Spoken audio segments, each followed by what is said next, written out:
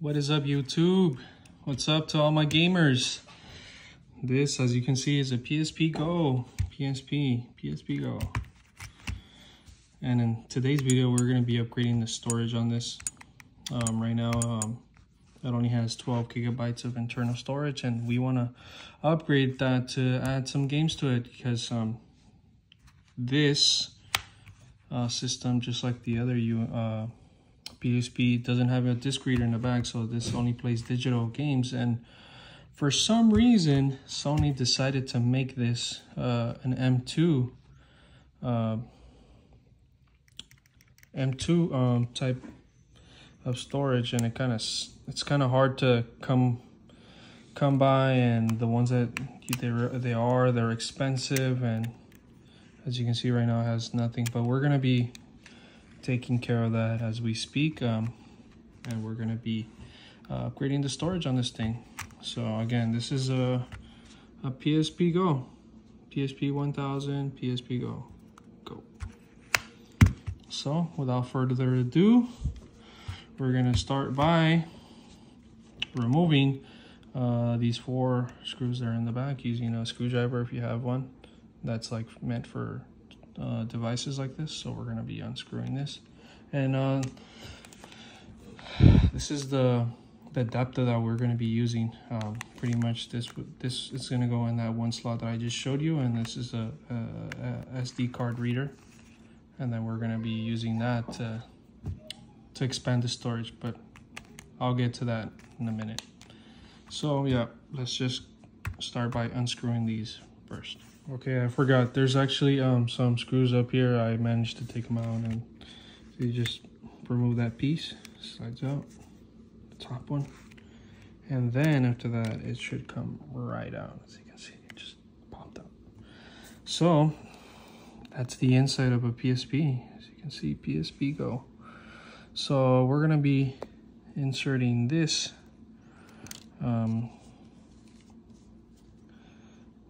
and it's actually gonna be something like this. I'll show you guys once we get it all ready and going. But pretty much this is gonna go on the slot where your memory card would go. So it'd be this part right here. So like that, we'll stuff it in there. It gets bent and it gets placed in. So just think of as this getting bent in, and this stays in like that. So let me go ahead and do that, and I'll show you guys. Okay, I do want to mention that make sure that you're putting this in just the way you see it, like that, with these 2 nicks in the bottom, 1, 2, going in this way. And then after that, it's just gonna get folded in like this. Okay, so once it's in, pretty much what you're gonna get is this. You're gonna wanna, since we don't want this sticking out of the system, we're just gonna fold this in, as you see here, just like so. And it's gonna stay like that. Obviously, we gotta tape this down, that way it doesn't go anywhere. So let me go ahead and get some tape. We're gonna tape this down, and then we'll put the plate back on, and then show you exactly what I mean. All right, guys, so that's how it looks. I put some tape on there. Pretty much gets folded in like that, and you put this cover like that. So I'm gonna go ahead and turn the PSP on, just to make sure that everything is correctly placed before I close it up. So there it is, PSP. And I put a 64 gigabyte memory card inside, so it should read it actually. So there it is. See, memory stick. And I did want to mention that this PSP was modded before, so that's why it's able to read the games from the memory card. But as you can see, now it has tons of games.